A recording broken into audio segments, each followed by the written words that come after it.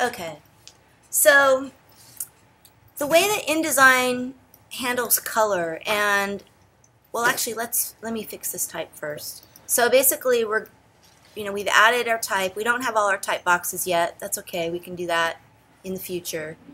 We're gonna take this one and we're gonna make it a headline that's just gonna say Mark Ryden in this box. So I'm gonna highlight Mark Ryden, and I'm gonna make the type a whole lot larger. And I can get to the type here. So I'll go in and I'll say, oh, maybe let me change font first.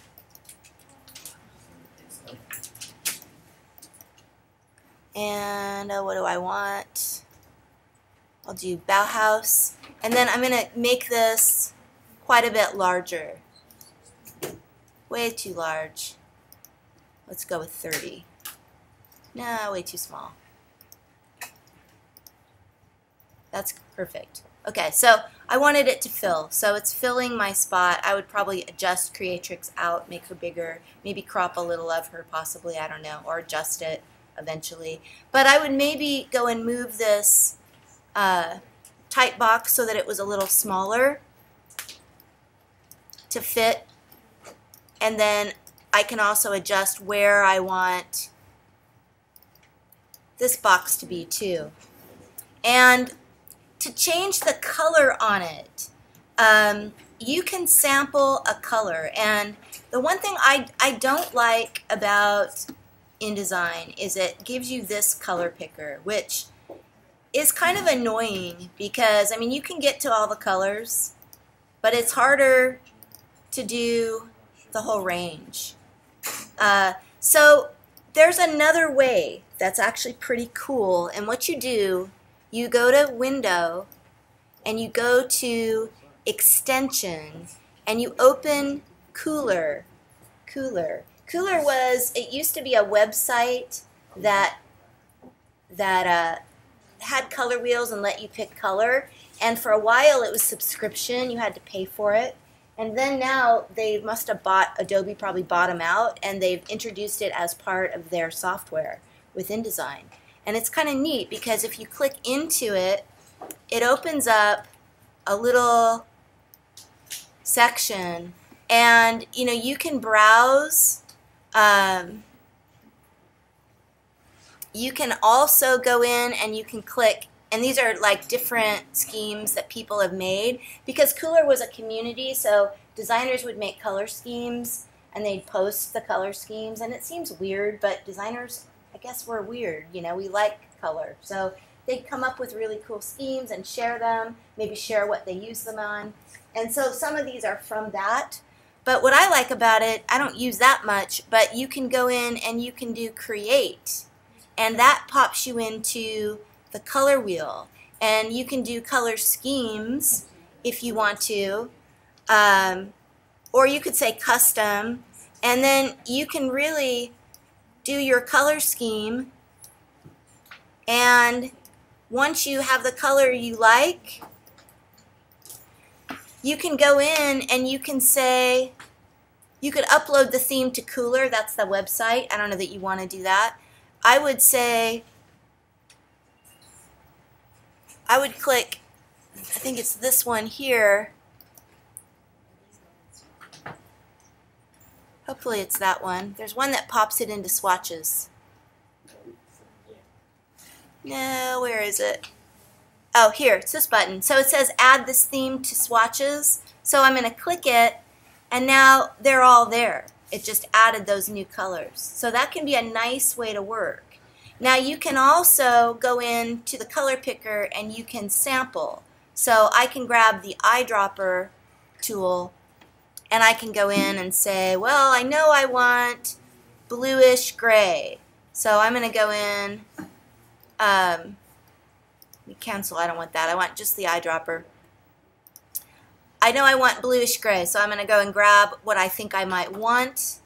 And from there now, I'm going to go to swatches, and this is a little different. You don't drag it. You go here to the new swatch button, and you say new swatch, And notice it used the color that's in the color picker. That's really smart if you think you're going to use that color in more than one spot. Then you have it. It's there. The InDesign color system has always bothered me because it doesn't have the libraries, it doesn't have the same picker, but there are ways to get around it. And I don't know why they haven't made it the same, but they never have. So that's the way it is. Now I could go in and I can just highlight Mark Ryden and pick my color I made and put that in.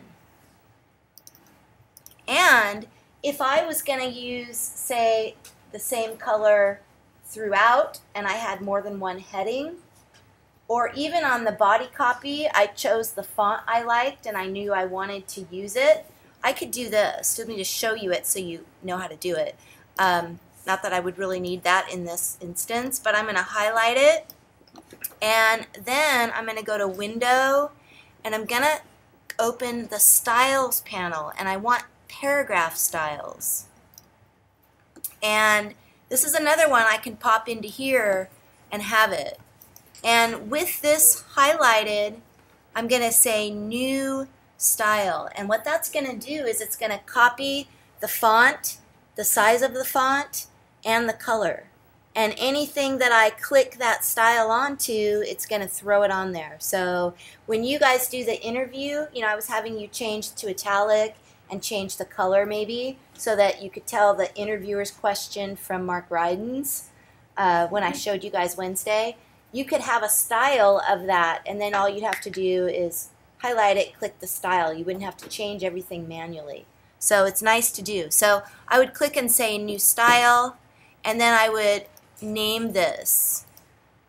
And I would call it, you know, headings or headlines, whatever you want to call it. And so now I have that. That's something I did not show on Wednesday. So that might be something you want to utilize. So what that's done, let me just show it. I'll type a new artist name.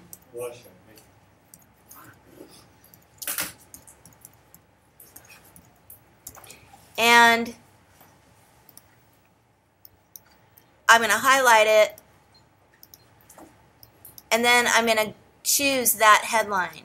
So notice what it's done for me. It just popped it into my font and into my color. So you can do that with any type that you want.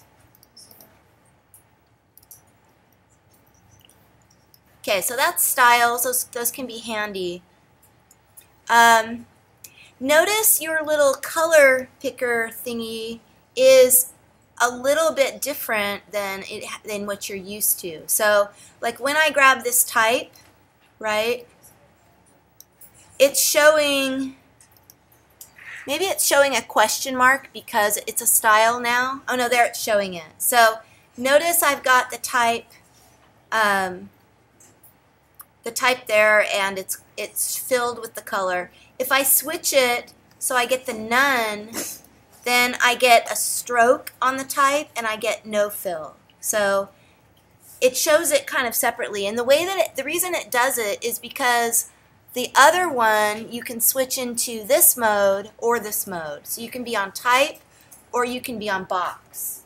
So it gives you two options as well as fill stroke. So the fill stroke is the same as Illustrator, but the options change. So it's fill the type is separate than the fill a box, for example. Say you wanted a colored box underneath the type, it's going to be separate. But that's not all that complicated. Now for the interview, I wanted you guys to go in and I wanted you to, anytime there was a question, I wanted you to change it. So, you know, so that it looks different. So the viewer knows, hey, that's the question, here's the answer. So, you know, you would go in and you would change your font. Maybe you would do italic instead to make it stand out. And maybe you would change the color as well. And then with that selected, since I've changed it, I could even make it a little bigger. I don't know, whatever you want to do to make it look different. Then I could go in and I could once again make a new style. And I'm going to call this style interview questions, or I'll say questions. And so now I don't have to go and keep doing that. I'd probably want that to be darker. That's a little light, but you know, I just go in now and I'm going to grab every time that he is asking a question, and I'll click question, and it automatically does it for me. So that's way, way easier.